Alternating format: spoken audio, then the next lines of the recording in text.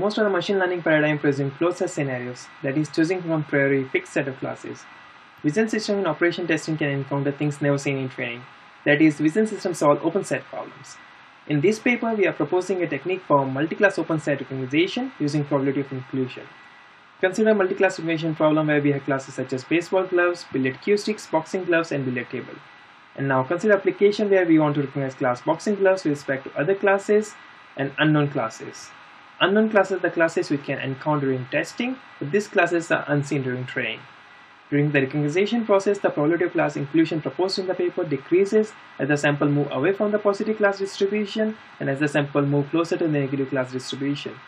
That is, probability of class inclusion decreases as open space risk increases. In a similar fashion, we can find the probability of class inclusion for other classes.